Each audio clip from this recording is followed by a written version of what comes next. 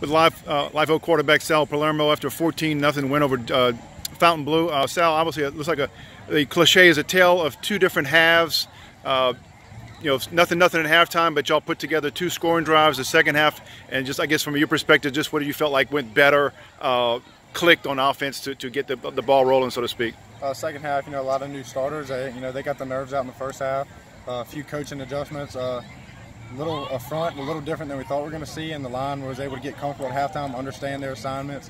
Backs, new set of backs, different set, was able to get everybody lined up, synced up, and get the offense rolling again. And second half, after the adjustments, got the jitters out, came out with whole new confidence, and played a lot better.